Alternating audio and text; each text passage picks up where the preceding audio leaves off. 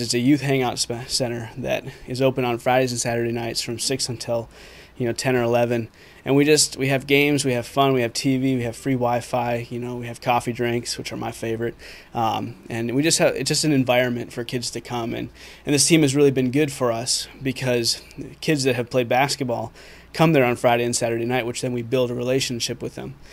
Because if Belize is going to change, it starts with the youth.